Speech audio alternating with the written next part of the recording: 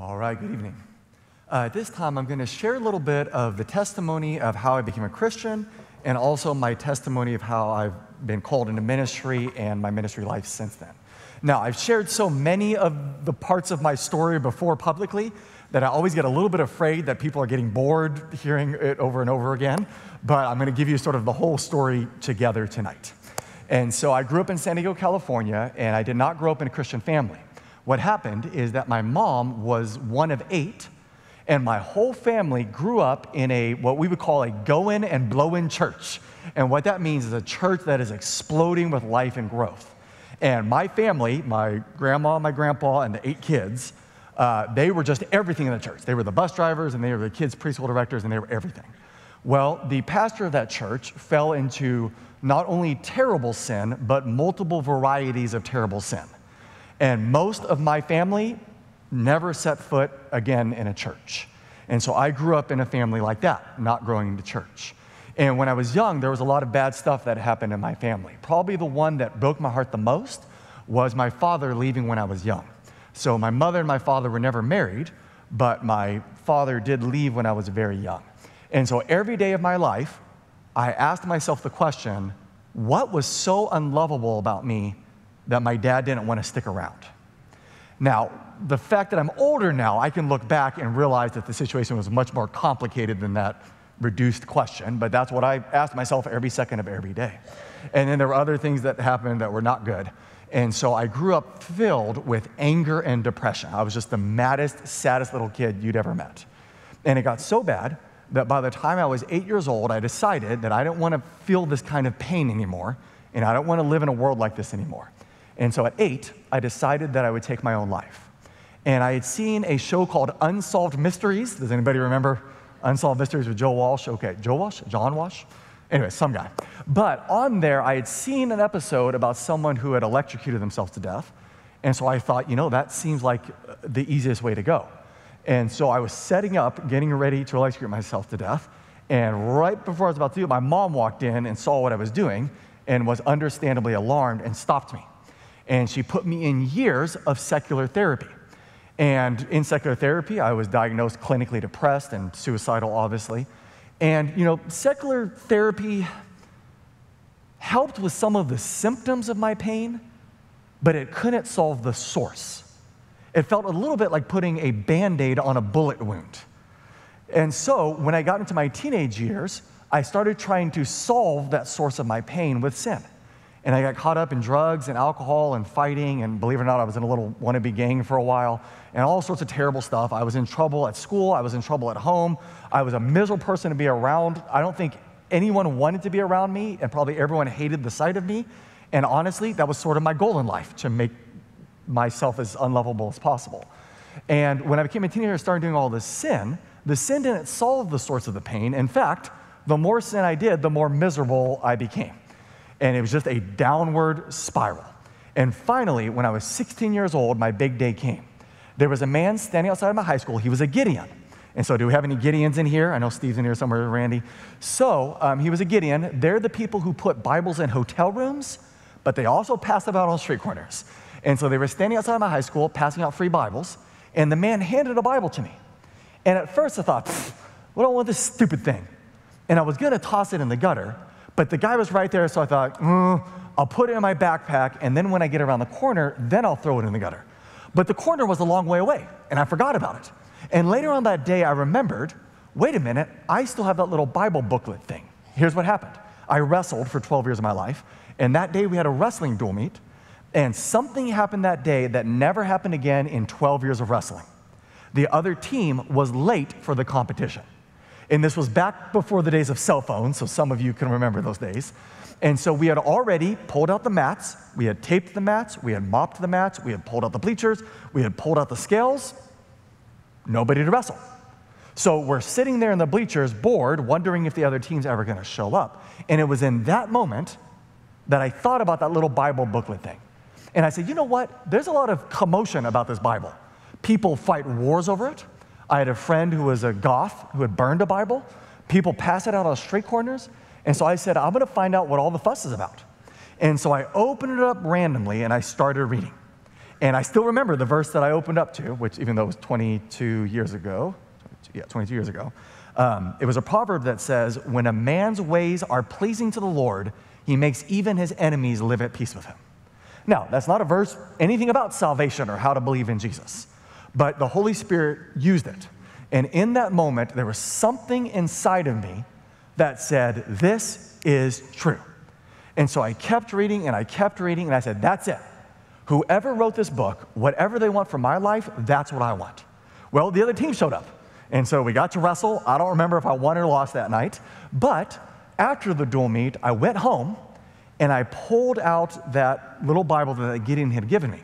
Now, another part of the story, which I don't always share because it's a little complicated, is that my grandpa, who I don't think was a believer at the time, a couple years later had given me a gospel tract.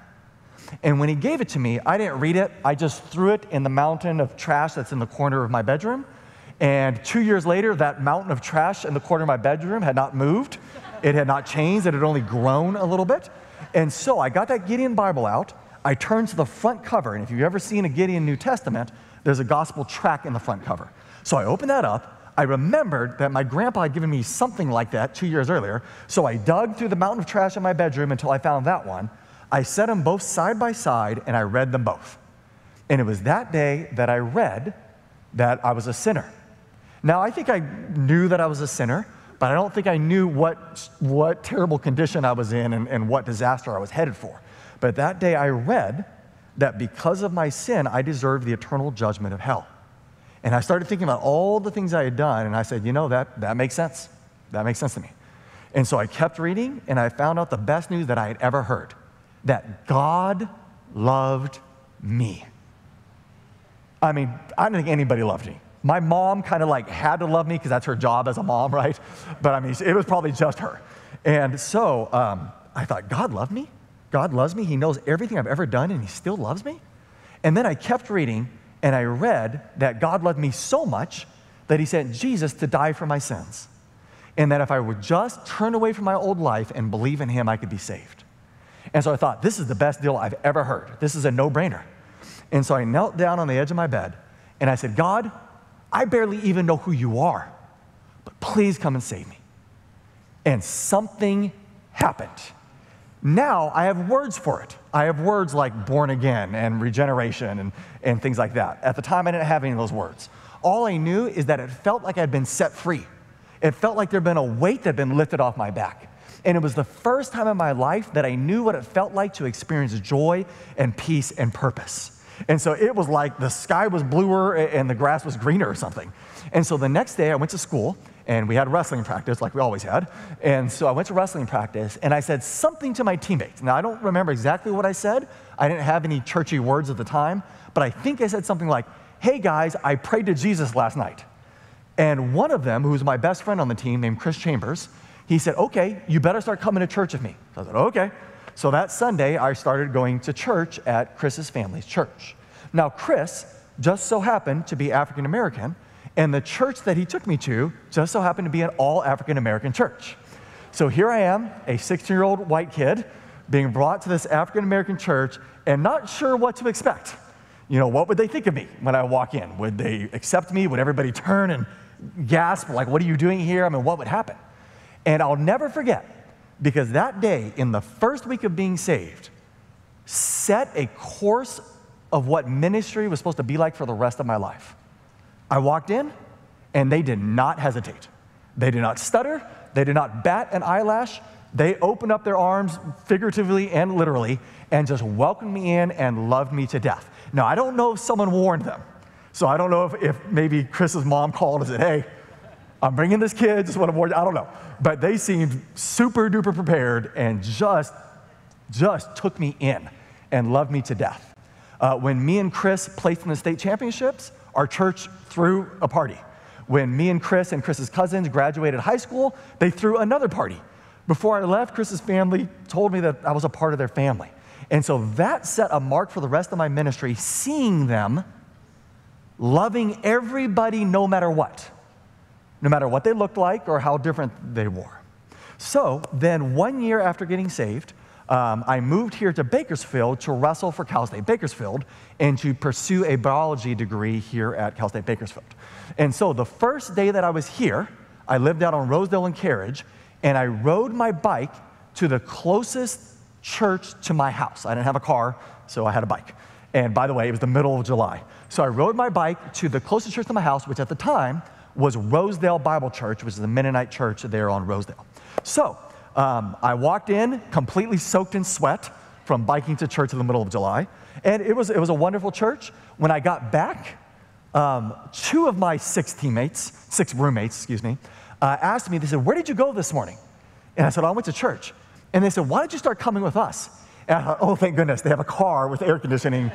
Wherever you're going, I'm going, it's fine. And so that Wednesday night, they took me here to Valley Baptist Church. And I will never forget it. I remember the sermon. This was 21 years ago. It was on Elijah on Mount Carmel.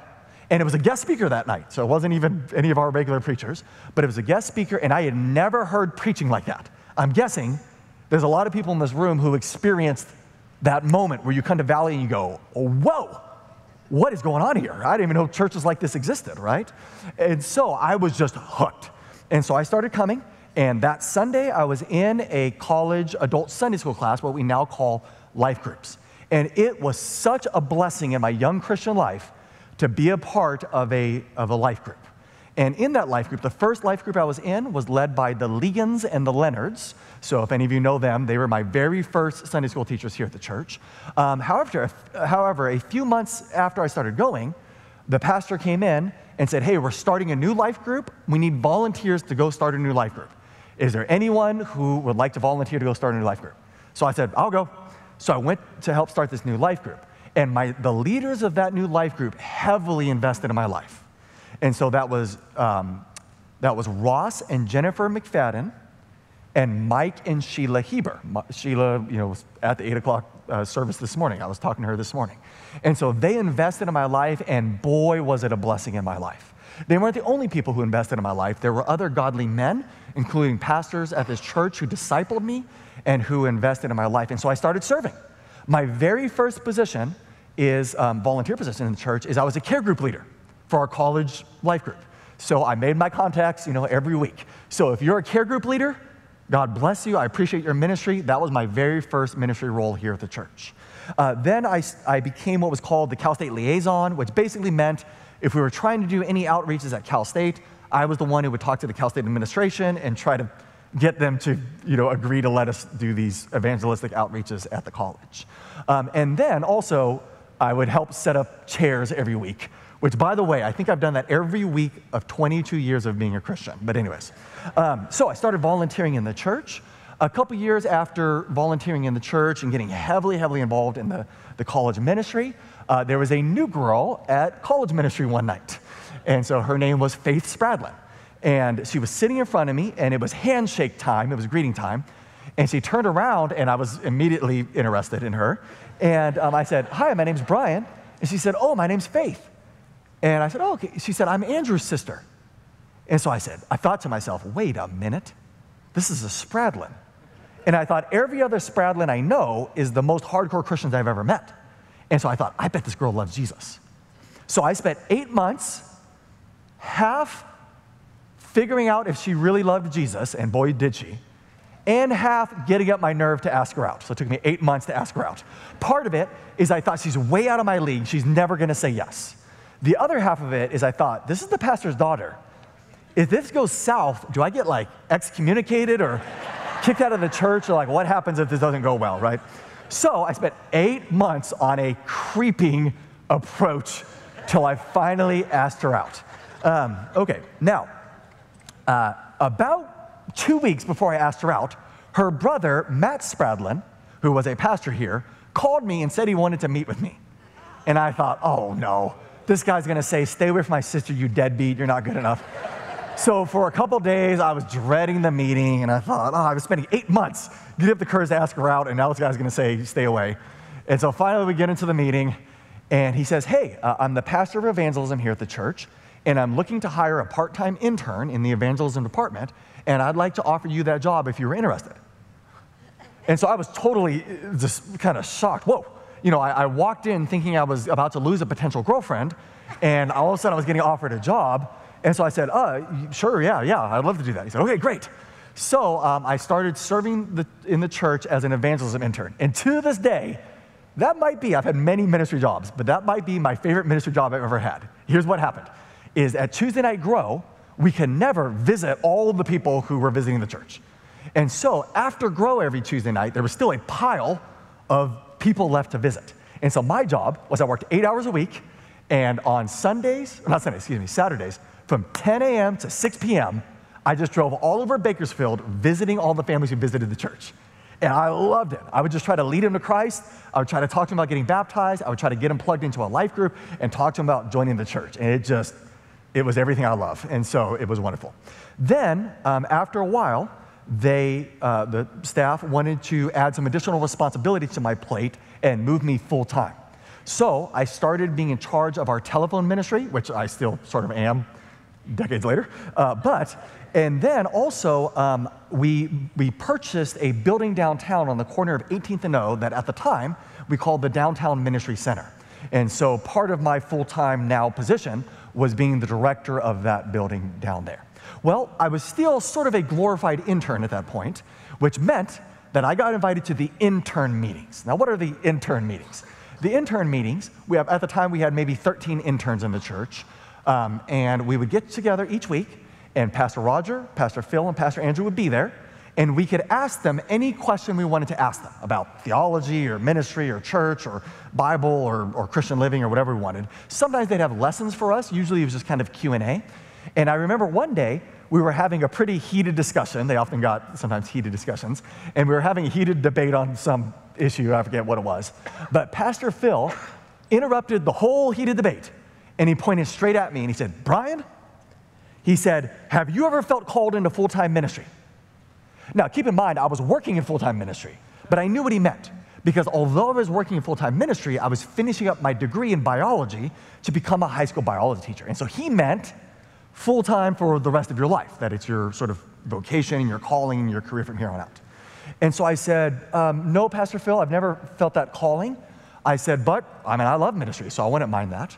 Well, again, something happened. And I don't exactly know how to explain it, but it was like there was an anvil on my back.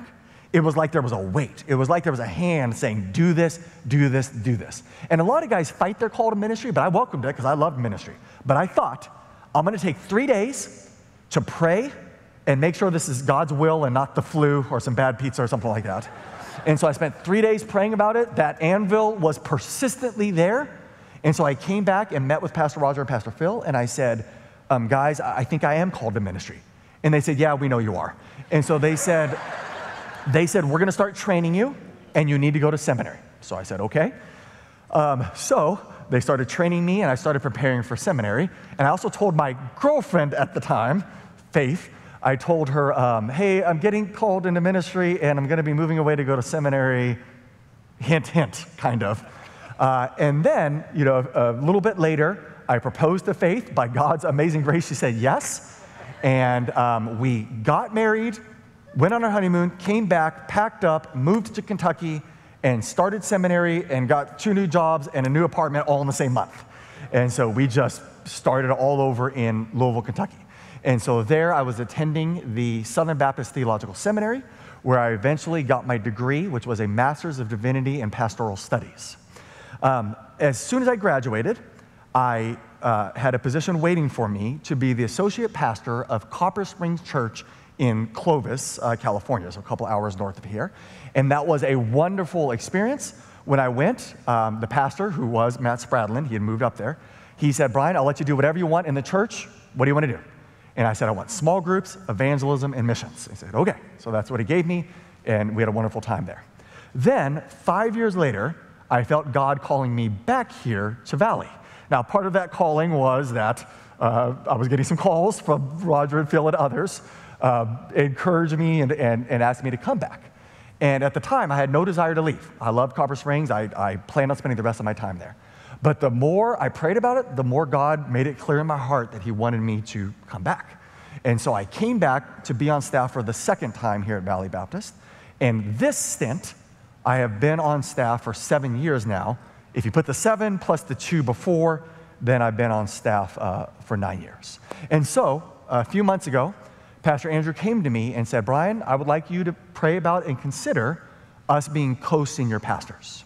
Now, it has never been my ambition to be a co-senior pastor. I would be completely happy having never been a co-senior pastor.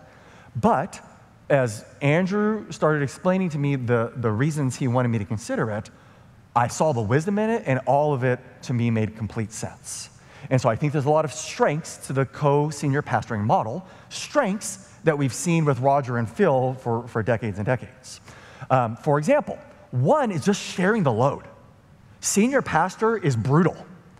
It is a brutal, brutal job. I mean, the buck stops there. There's nowhere else for it to go, right? And so it is a ton of hard work. Remember, Jesus said, the greatest among you is the one who serves. And so I know that senior pastor actually means senior servant. Senior pastor means the one in the church who is responsible to sacrifice and serve more than anyone else in the church. And so helping share that load so Andrew doesn't bear the full weight of that, I think is a huge benefit to this plan, that we share that load. I think another benefit of the plan is that we complement each other. So me and Pastor Andrew have the same heart, we have the same philosophy of ministry, we have the same doctrinal beliefs, but we are two different people. And I think that our strengths complement each other and help fill in each other. Another advantage of the plan, which was one of Pastor Andrew's main reasons he wanted to co-senior pastor, was accountability. It's hard to be held accountable when everybody on the staff, you're their boss. That puts them in an unwinnable situation of holding you accountable. The brilliance of co-senior pastors is there is somebody on the staff that you are not their boss. And therefore, they are free to hold each other accountable without their job in any way being in jeopardy. And there's other benefits besides that. So I guess there's my whole life story put together at once, which brings me kind of to this moment. So Q&A time, I suppose. Yeah.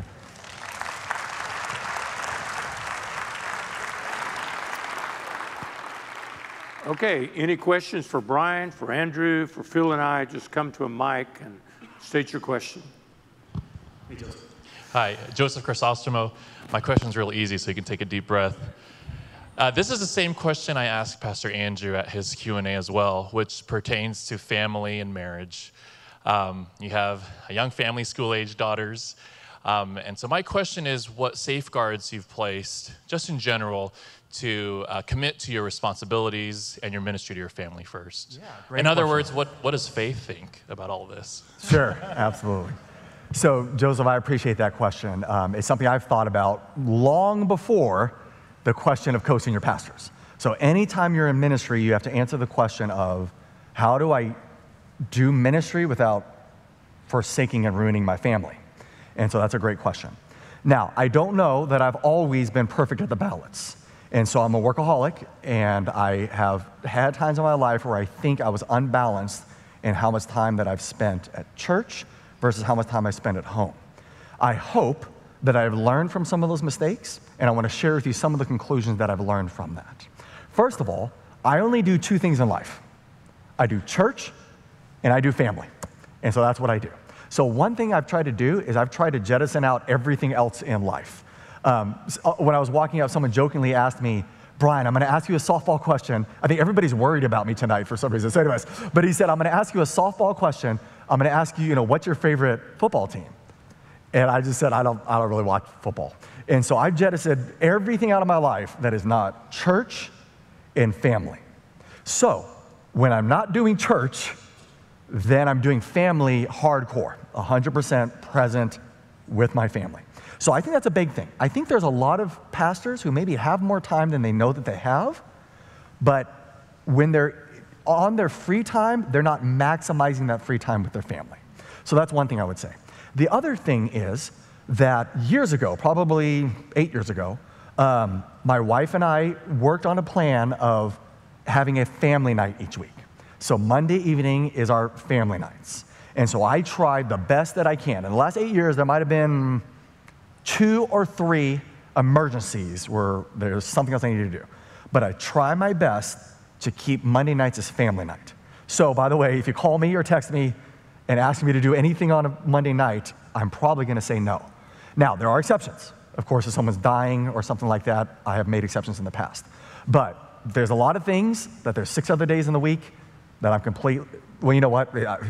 Let's say this, 6 other evenings and 7 other days in the week that I'm pretty much always available. So my point is we try to really protect Monday nights, and I think I've done a decent job of that over these last 8 years. The other thing that I try to do is I try my best to be there for bedtime. And if you've ever had little kids, bedtime's an important moment. And so I have so many church responsibilities, but I try my best to be home for bedtime. And in my house, I do the bedtime routine because I want to, because I want to be there. And so I tuck my girls into bed, and of course my wife comes in and says goodnight and stuff. But I have chosen that I'm the one who reads the Bible with them, that I'm the one who sort of prays with them before sleep.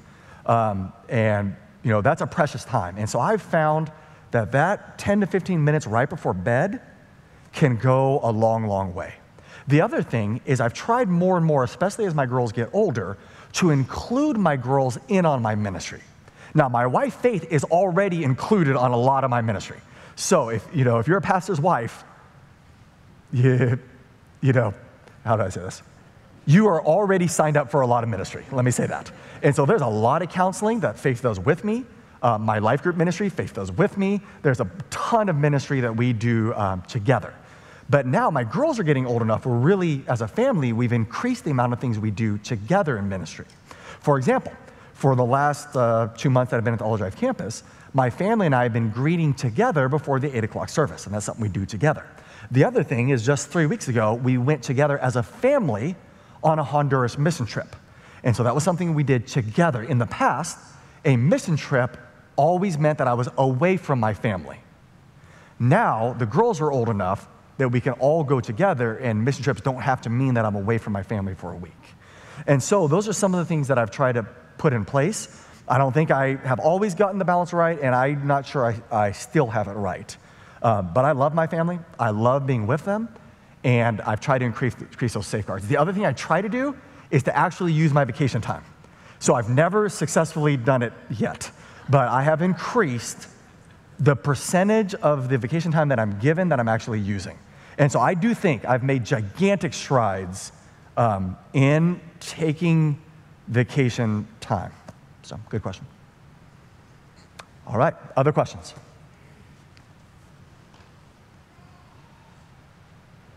Hey, Fred, how are you doing?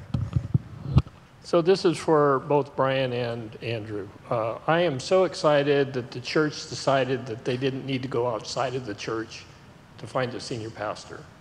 And I think that's a testament to the board and everybody else that was a part of that. But I'm assuming that the young guys potentially may see things different than Roger and Phil, that you may have some, coming out of the gate, this is what we're going to stress, we're going to emphasize. What do you see as the future of the church? So, Fred, in some ways, those are 2 different questions. So that's the question, what is our vision for the future of the church, which is what's been getting promised on the video for 4 weeks. In fact, my daughter, Abby, asked, she said, can I, she's recently become a member because she's baptized. She said, can I ask a question tonight? And Faith said, first of all, she's not old enough, according to our bylaws. That's one of the things we're addressing. But she's not old enough to vote. But Faith asked her, what question would you ask? And she said, I want to know the vision they have for the church. And that's because I think she's seen it promised for a few weeks now. So you've asked, what is the vision for the church? And then I guess you've sort of asked, what if there's people on staff who perhaps don't like the fact that we're becoming senior pastors or don't agree with the vision we have for the church? So let me maybe start with the first part of the question. So when it comes for the vision of the church, I am a little bit behind. The reason is Pastor Andrew was elected first to be the senior pastor-elect, and at that point, there were no concrete plans for me ever becoming the co-senior pastor. Now, that's a conversation that's been raised many times.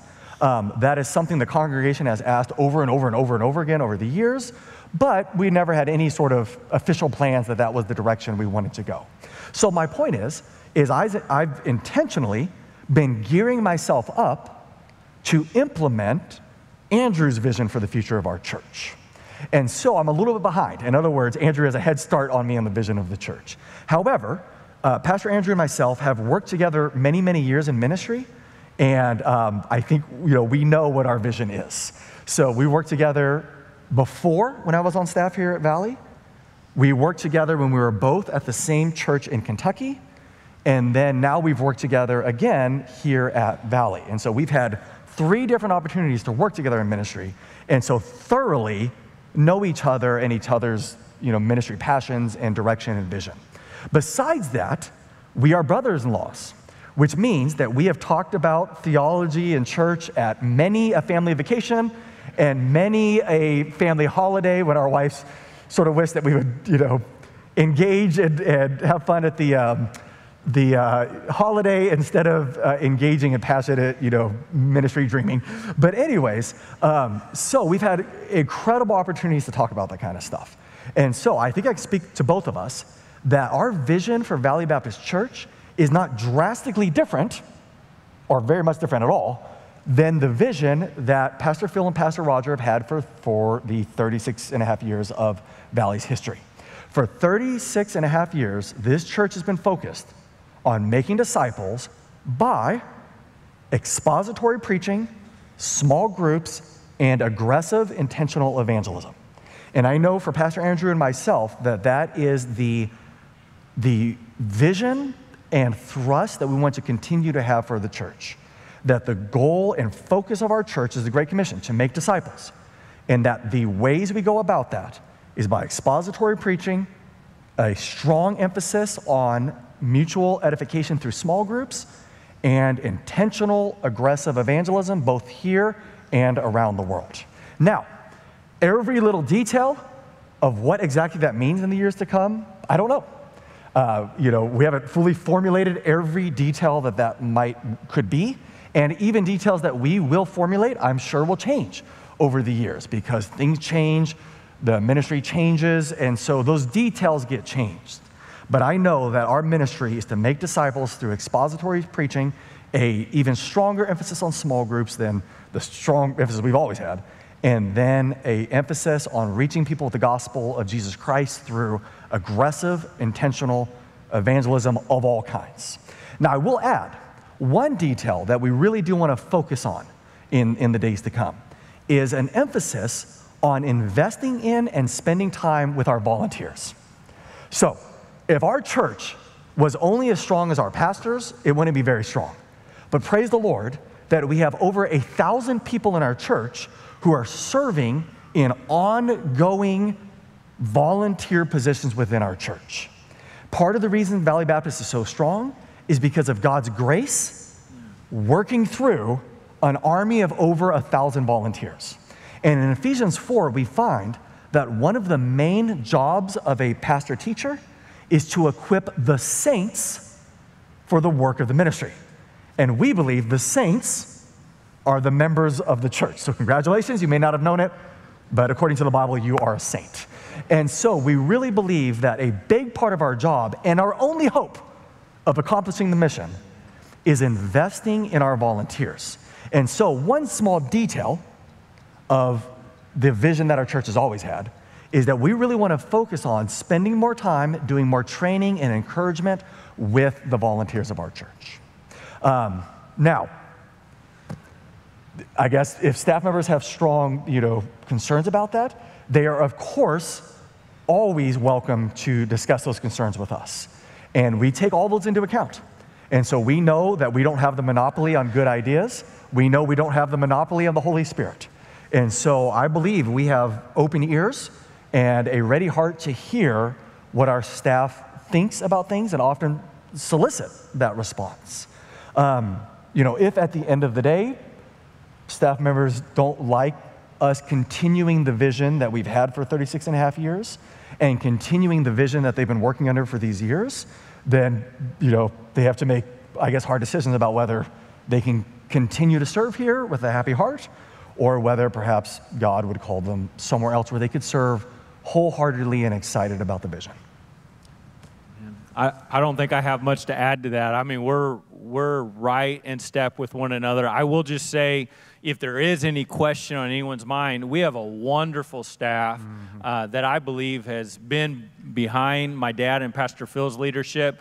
But I really believe, and you know, I guess I could be wrong about this, but I believe they are behind Pastor Brian and I's leadership as well. And so I don't anticipate, you know, by the way, we probably could get a little more monitor because had a little bit trouble hearing the question a little bit. That would help. So, but if there is any, our staff is in lockstep with us. We are making some changes. That's always, you know, challenging as we're dividing our responsibilities. But we're in good shape. We're in a healthy spot, I believe. Thank you, Fred. Other questions? Edgar. Hey, Edgar, how you doing? Good. Hey, this is a question for Pastor Roger and Pastor Phil. What was, like, when was the time that you felt this is the time for us to retire and, you know, hand over the keys to Pastor Andrew and Pastor Brian?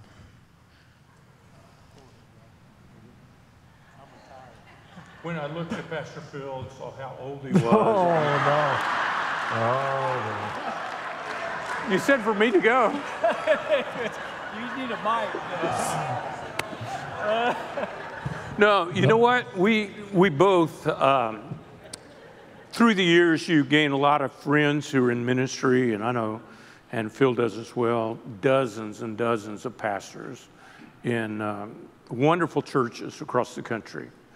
And we have observed a number of times where, in our opinion, a pastor stayed longer than he should have. And it's grievous to a church when that happens. And it's not healthy for the pastor and his family when that happens. You don't want to be at the point where people in the congregation are thinking, when's that old guy going to quit? You know, you want to be able to leave while the church is healthy and strong, and while you still have the leadership of the church to make a healthy transition. And so Phil and I came to the conclusion a number of years ago. It wasn't just recently. We concluded a number of years ago of observing this happen in a lot of churches in unhealthy ways, that probably 68 was a good time for a pastor to consider transitioning. And so when Phil was 68 when he retired, I'll be 68 when I retire. It's a challenge. It's difficult for me because I'm still, I think, in good health, and I'm still in my right mind for the most part. And so, and I still enjoy preaching. I still enjoy ministry. I spent a couple of hours yesterday with a very sweet lady as she was dying. And it was just a moving experience. And I was thinking back while I was standing with her for a couple of hours by her bedside. I was thinking back of all the dozens and dozens and dozens of people that I've had that experience with. A lot of people go their lifetime and are never there at the moment of a believer's death and see the confidence with which they face death. And I've been blessed to be a part of that many, many times. So there's some things about ministry that I love and that I'm going to greatly miss not being the senior pastor. But I think there's a point where a pastor, for the good of the church, needs to get out of the way for the next generation. And I don't know that we set an age years ago of 68. I'm not sure that that's necessarily the best approach of an arbitrary age. I think in our case, Phil and I, for a number of years, have recognized Andrew and Brian as potential candidates to take our place and have invested in them and watched their growth, not only spiritually, but their growth in leadership. And we came to a conclusion that they were ready. And we didn't want to stand in their way. We wanted them to have the same opportunity that was given to us as young men to pastor a great church. And so I don't know that there's any kind of clear lightning bolt from God. It was a growing awareness for me, and I think for Phil too, that it was time for us to for the church to transition. If there had not been these two men that we felt were ready, then we may not have retired when we did, because we would have waited until there were men that we could transition to, because so many churches live and thrive for one generation, whatever the generation is of that founding pastor. And then it's disastrous after that, because someone comes in, changes the vision, changes everything, and does not have respect for the past and what has been accomplished. And people begin to leave the church in droves, and it just becomes such a sad thing to watch. And so both of us were convinced that we did not need to leave until we had someone that we could clearly transition to in a healthy way. And for the last few years, we've been convinced that we had those two men that we could do that with. So I hope that helps. Okay. Just a comment. I'm a fairly new member, and I just love the way that you preach. So that's why I ask, you know. Yeah. Because I love you, Pastor Roger. Thanks be to God for you. Thank you. Thank you so much. You know what? You need to talk to these two guys, because they'll be in charge of whether I ever preach again. I was just going to say, now we'll get them right in a public setting. I keep talking about how much will you preach for us along the way. He said, well, when I retire, I plan on retiring, but I'm not sure he means that. So I think we're going to hear him preach in the future. It'll be good for all of us. Listen, there's a point of fatigue, and I may be at that point.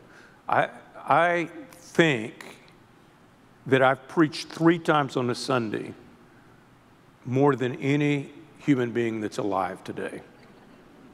I don't know of another church where they've preached 3 to 4 times on a Sunday morning as often as I have.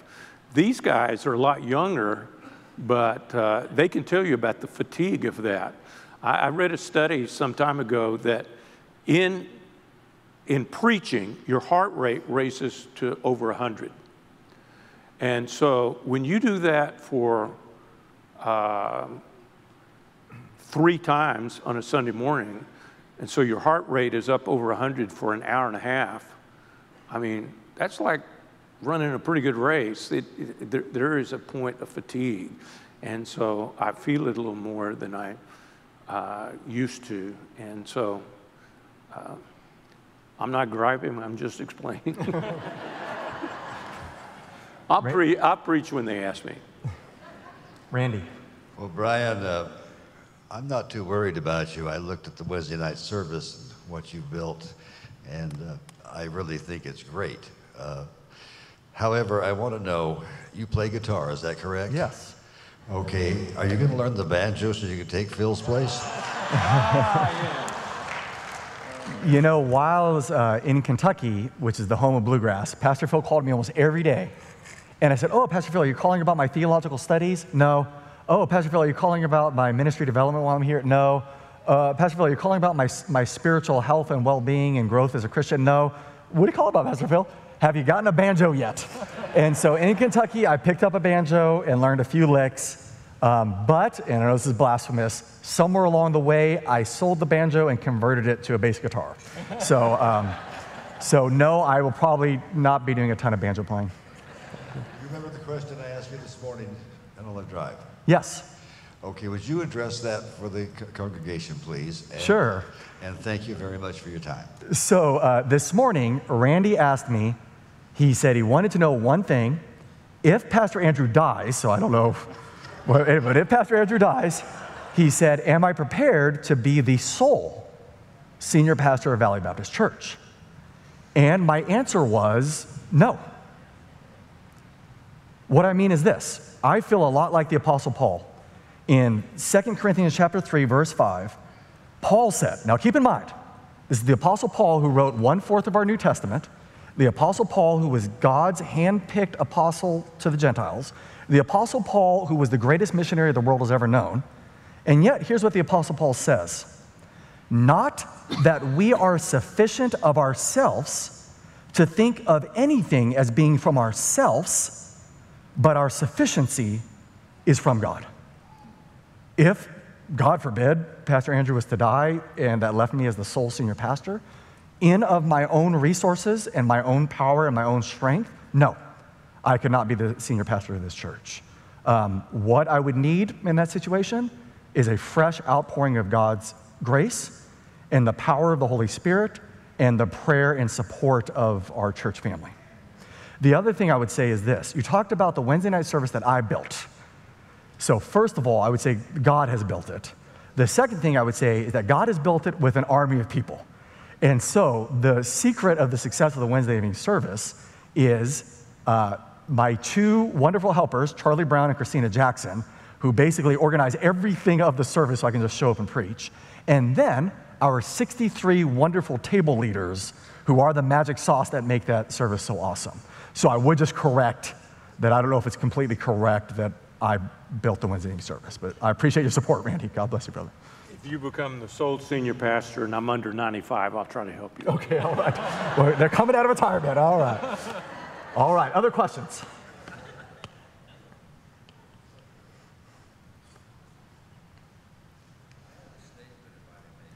Well, Randy, let's let Daryl have a turn, and then Daryl kind of beat you to it, but you can get in line to him there. Go ahead, Daryl. Yes, sir. Part of my question to Pastor Andrew when he was voted in was if he was going to keep preaching the Word of God out of the Bible, like Pastor Phil and Pastor Roger has done for our church for so long, to bring God's Word. As we know, church, God did use the family to continue preaching His Word. And I ask if you're going to keep doing the Bible, but also I ask that the church really consider this because it's a good opportunity for the church. And the last question is after you're voted in, do we get to watch you and Pastor Andrew do takedowns on the stand? All right. Okay, so let's see here. There are 3 questions there. So the first one is, am I going to continue to preach the Bible? By God's grace, with everything I have any power over, my desire is always to preach God's Word. And I would hope that the greatest assurance of that is not my promise right now, but I would hope that the greatest assurance of that is my preaching itself. That, if you have any concerns about my preaching that I'm no longer preaching the Bible, then you should take that into very careful consideration. But absolutely, I believe that first of all, that the Bible is inspired, which means that it is God-breathed, that the Holy Spirit superintended the process of the writing of Scripture so that all of the words of Scripture were exactly what God wanted them to be. I also believe that the Bible is inerrant, which means it contains no mixture of error. And so I believe everything the Bible says about every matter that it speaks to, including science and history and gender and sexuality and race and every other thing that the Bible talks to. I believe that the Bible says that Scripture equips believers for every good work. And so I believe that the Bible is sufficient, that the Bible has within its truth, within the truth contained in its pages, that the Bible is sufficient to help Christians know how to get saved and then how to live out the Christian life once they are saved. And so I believe that the Bible is God's Word. I believe that all the power in any of our preaching completely boils down to how faithfully we explain the truth of God's Word for the people who are listening, and as the Holy Spirit anoints that preaching. And so absolutely, I am passionate about the Bible. I don't like teaching anything but the Bible, and that is absolutely my goal, Lord willing, by His grace for the rest of my ministry. Okay, let's see, you had some other questions. One was a little bit to the church, so they have to answer that one. And then the third one was, us doing takedowns. No, We are way too old and out of shape for that monkey business. So, yeah, I can hardly go golfing without getting sore, so wrestling is out of the question. All right, good question. Any other questions? Oh, yes, Randy. Just have a short statement. The churches that have failed that Pastor Roger just talked about, I've seen them fail too. The importance of this church is to maintain its culture, its guidance from God, the vision that was given to everybody who built this church. And I see that these two young men clearly understand that, and I think we're in good hands with them, and that's my statement. Thank you, Randy. Appreciate it.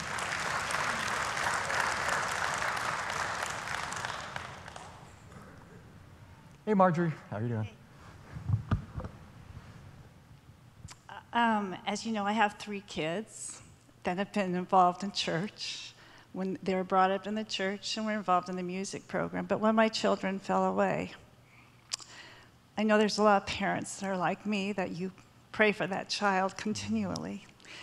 And I've seen things progress in them. But in one of Andrew's sermons, this question is for both of you, for both Andrew and for Brian.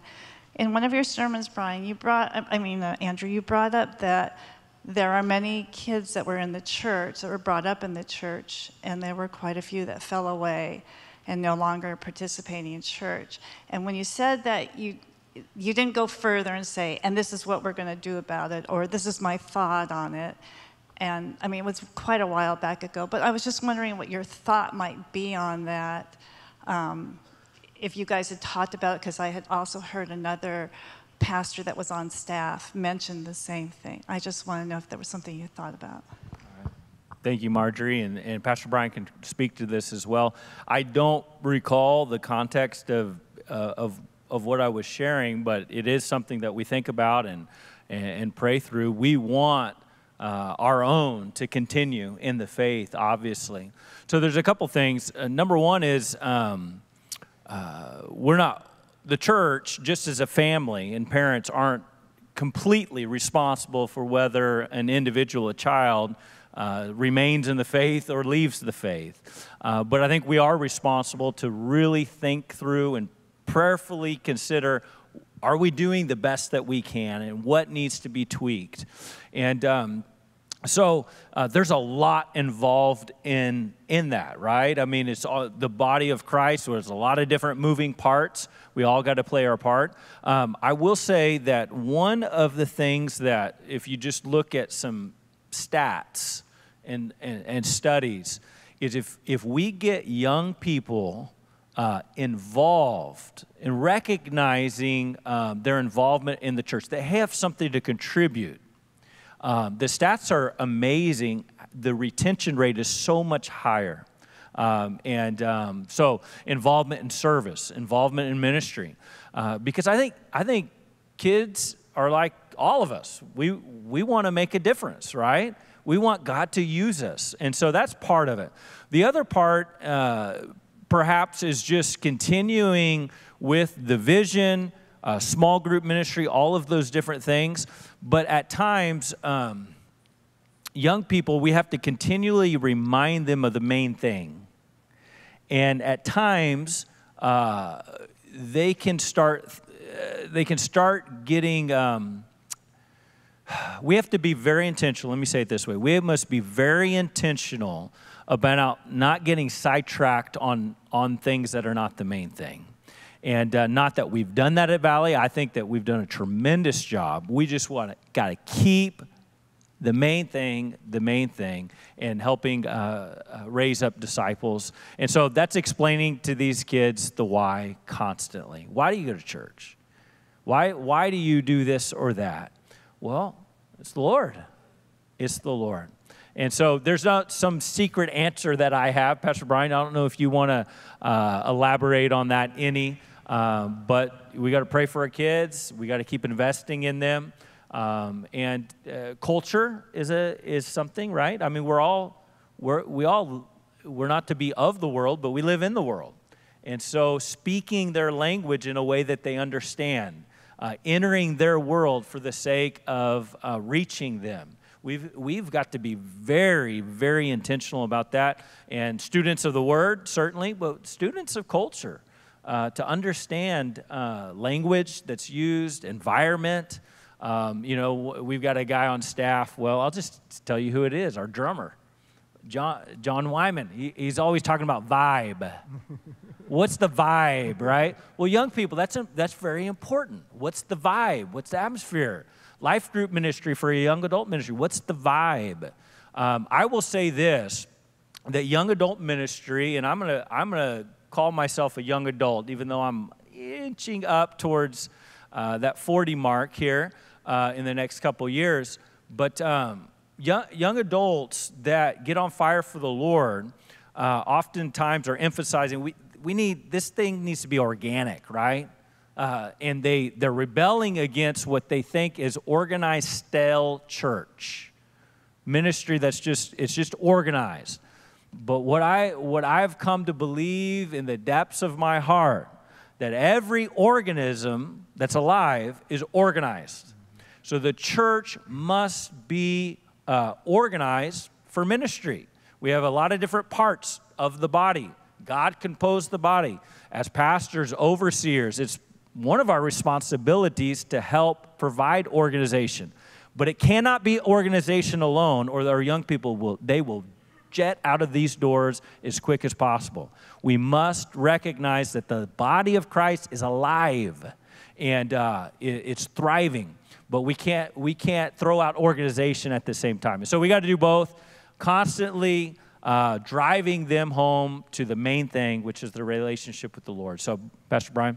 Yeah, that's a great answer. I would add, like Pastor Andrew mentioned, that this is a widespread problem in churches. And like Pastor Andrew said, there is no silver bullet that all of a sudden just makes every kid stay in church for the rest of their life.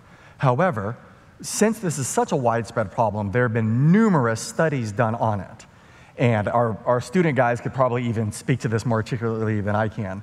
But study after study shows three things are very important. They analyze the kids who stayed in church after they graduated high school and the kids who didn't. Now, there's an exception to every average. But on average, they identified three things. First of all, solid Bible teaching. A lot of churches panic. We're losing our youth. We've got to teach something besides the Bible because the Bible's not working. Those churches don't retain kids at all. So one is solid Bible teaching. And I love the fact that in every one of our worship services for our students, that the preaching of God's word is the central component, and we don't shortchange that. The second thing is that the youth in our churches have relationships with adults who are not their parents. This was a key indicator. This is one of the many, many, many, many reasons why we are so strong on life groups. Because in life groups, our kids get to build relationships with other good Christian adults who are not us. Now, probably every parent in the room has had that sort of frustrating but also funny moment where your kid comes home and says, guess what? I was at church and Mr. So-and-so told me this, and that makes so much sense, I'm going to do that. And what do you think as a parent? I've been saying that for 10 years. But sometimes it takes the cool other person who for some reason they listen to more than the parents sometimes, or they hear it better, to impact their life. Now, I didn't grow up in church. My wife did. And she just the other day was telling me how impactful her life group leaders were growing up in life, and how much they really encouraged her to grow spiritually. So one of the reasons we're so obsessed with life groups is because for our young people, life groups get our kids connected to adults in the church who can invest in them who are not us. A third indicator that study after study shows is that our kids are involved in the life of the church beyond the youth ministry. If their entire experience in church is youth ministry, then once youth ministry is over, they're not connected to anything, and they fall away. And so that is something important that we think about quite a bit. For example, we have compiled a list of many ways in our church that young people can serve, both in their student ministry, but also outside of their student ministry. For example, we have teenagers who help with VBS. Well, that's something outside of their particular age division.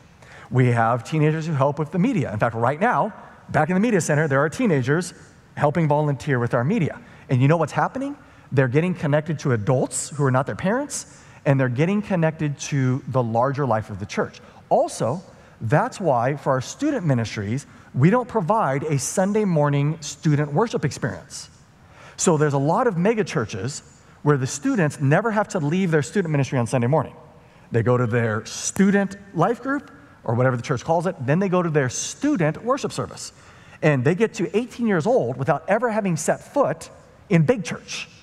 Well, long ago, we made a strategic, philosophical decision, actually not me, it was made a long time before I got here, that no, we want our teenagers for their worship service to be big church, the church worship service that everyone else is experiencing, as one step in including them into the larger life of the church. By the way, one of the proposed bylaw changes about lowering the age of voting is yet another step of getting them involved and responsible for the life of church beyond just their microcosm experience within youth group.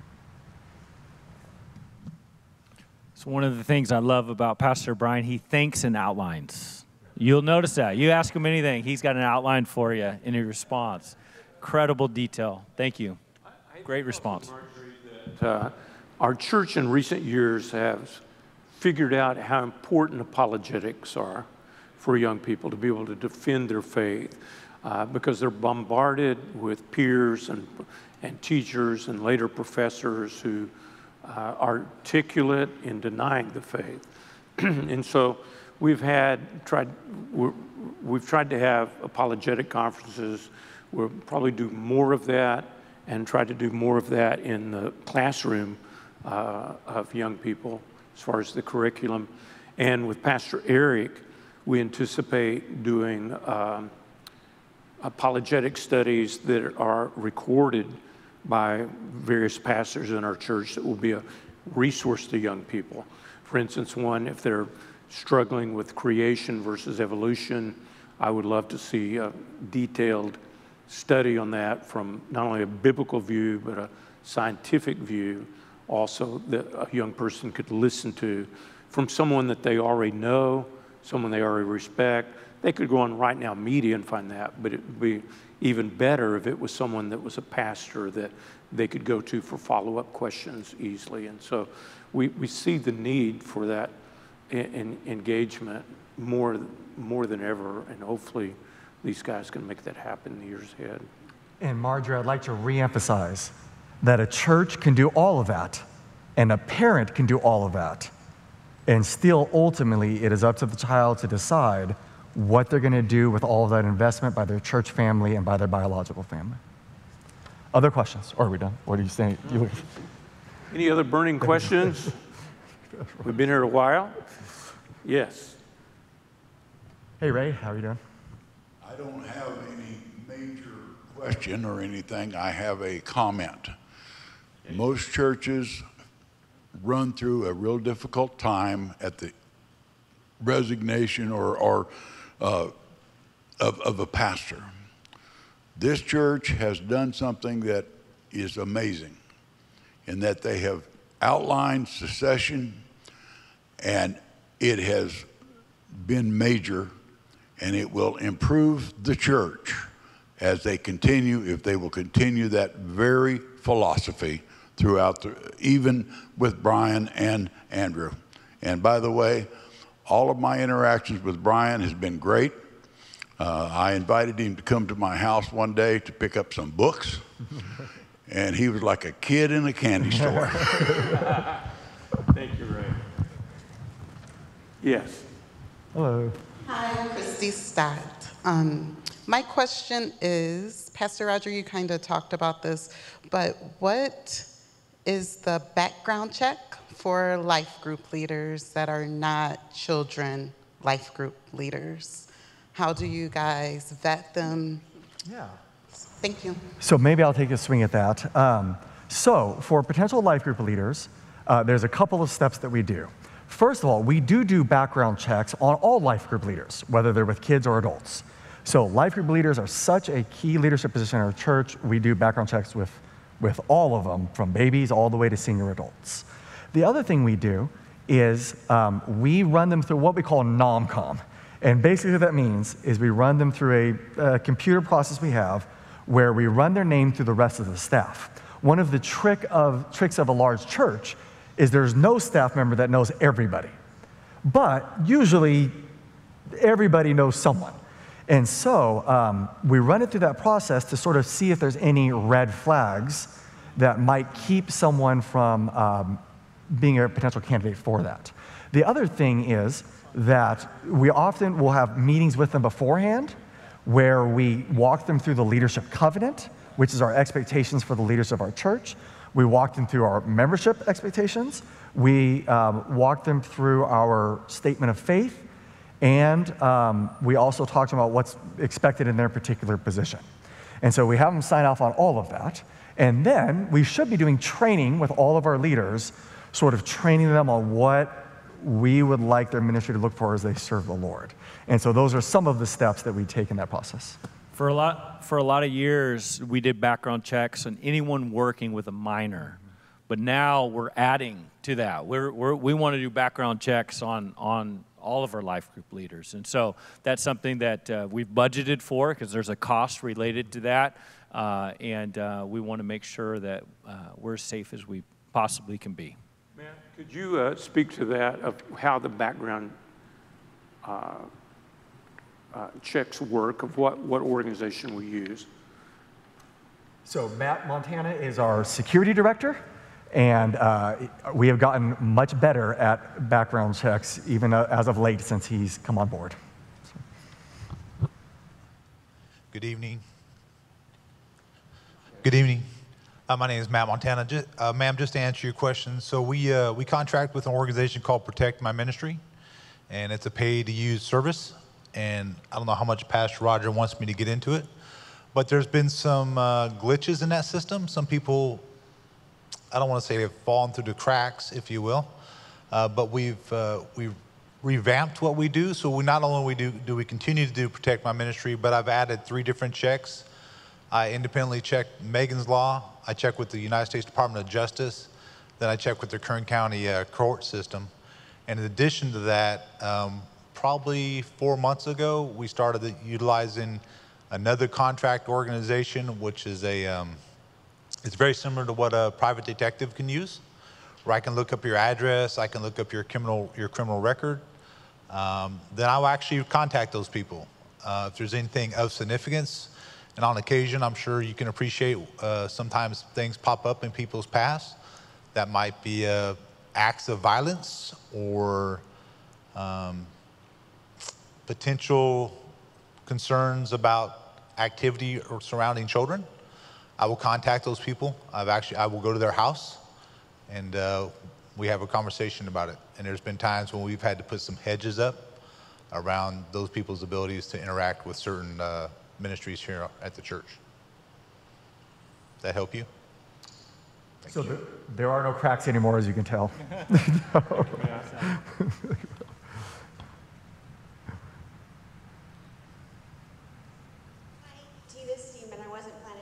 A question, sure. But off of Marjorie's question, we do such a great job here of, I see the changes already that your energy and ability to bring people and how that's changing, you know, I mean, not to say it wasn't good, but sure. I just mean like from transitioning to actually discipling people to equipping people, you know. I just want to hear your comment on that because I think that sometimes we do things for those that already know, you know, like how to teach or something, but because it's such a big need now to help those get a very firm foundation and then maybe answer questions on here's how you take the lesson that's in this off the internet or, you know, the Bible lesson and actually make it a lesson that the kids are going to want to learn. So sure. I've just been on my heart for like about 2 months now, and I just wanted to hear your comments. So Pastor Andrew's really been spearheading that emphasis within our staff and our church, so I'll let him speak to it. Yeah, I would just say not speak to the how as much, but just the obvious need. One of the things that we can be guilty of, especially when you're in ministry for a long time and you're at the same church for a long time. I mean, I've grown up in this church. This has been my church, except for just 2.5 years where I was a member at Highview Baptist Church in Louisville, Kentucky. I know I've been guilty of this, and I'm guessing all of us have been guilty of this, of assuming people know a whole lot more than they know. You grow up in church, Sunday morning, Sunday night, Wednesday night, Sunday school. I mean, you assume people have a greater level of a spiritual maturity than they do, or let's just say even knowledge. And so I have a different assumption now. I'm going to assume people don't know until we intentionally teach them and model it and walk them through it. Because in all reality, I think that's where our culture's at. Anyone who's coming, and we're having a lot of people come to faith in Christ, which is a wonderful thing. But now we got all these babies, these spiritual babies. What do we do with them? Well, we need to assume they know nothing, because most of the time that's the case. I mean, people come to join our church or to desiring baptism or accepting the Lord, and then you start having an interaction with them about what faith and repentance looks like in their life, and they're, I'm living with my girlfriend or my boyfriend, and it's never even crossed their mind that was sin. And so we're starting at a different place than we were a number of decades ago, just in terms of the culture. So that's the intentionality of recognizing that people, they don't know. There's a bunch of ignorance spiritually. But then also, even with our volunteers, we're enlisting people. They're eager to serve. Yeah, I want to make a difference in the world. I want to reach the world for Christ, all of these things, because God's stirring in their heart. They've got to be taught how. How do you teach a lesson? How do you organize a life group ministry with care groups within it, so that the whole body of Christ is operating and the one another's of Scripture are operating in an effective and a healthy and efficient way? And so I think we all were burdened with that beginning. I know I'll speak for myself. COVID was a wake-up call for me, a wake-up call of just, okay, our people, not all our people are in the same spot as what maybe we assumed they were spiritually. And even myself, it was a wake-up call. God really used that to speak to my heart. So I hope that, the how is different for every ministry, every division. I could speak to it a little bit. We are having an emphasis on more face-to-face time with every single volunteer in our church, and planning strategic training times and face-to-face times. And we're calendaring that and going to hold one another accountable to that kind of thing. Okay, we've had some very good questions tonight. A sweet spirit. We have another Q&A time planned. When is that? November 13th at the Olive Drive. November 13th, and that one will be at the Olive Drive campus. And so we hope you can come for that. I'm going to recognize Pastor Phil at this time for a motion. I don't know if you mentioned September 18th. I did. Yeah. Okay, so let me read the motion that is being made at this time. Our motion is my motion is to end debate and to postpone the vote on the Board of Directors' recommendation to elect Brian Busby as the co-senior pastor / vice president-elect until Sunday, December 4th, 2022, with a vote by ballot of members proceeding without debate in all of Valley Baptist Sunday morning worship services. Okay, you've heard the motion. That is there a second to that motion? Okay, we have a second. Any question or discussion? All in favor, say aye. Aye. Any opposed, say no. Okay, that is so ordered. Our last item, since it's an annual business meeting, is called new business. Anything that you would want to bring before the congregation, you could do that. You don't have to do that, but you could do that. So is there any new business? Seeing none, let me remind you that our next business meeting is September the 18th. Is that correct? September 18th. Sunday night, September 18th, correct? Where we will vote on the changes in the bylaws that you have before you, and we will be ordaining some men to the gospel ministry. At this time, if you will stand.